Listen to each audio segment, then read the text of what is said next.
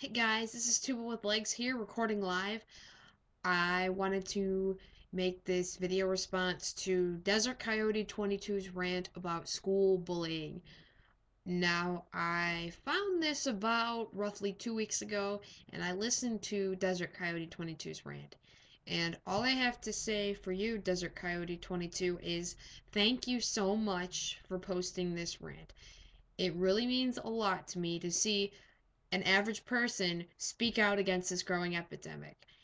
And when I listened to your story, excuse me, when I listened to your story, I could relate to it on so many different levels, being a victim of bullying myself.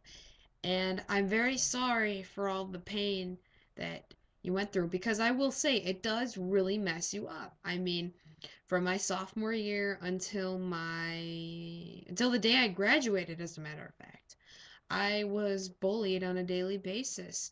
People made fun of my weight. I was tripped. I had my books knocked out of my hands. I've had food thrown at me. I've had pens thrown at me. I've been called numerous insults.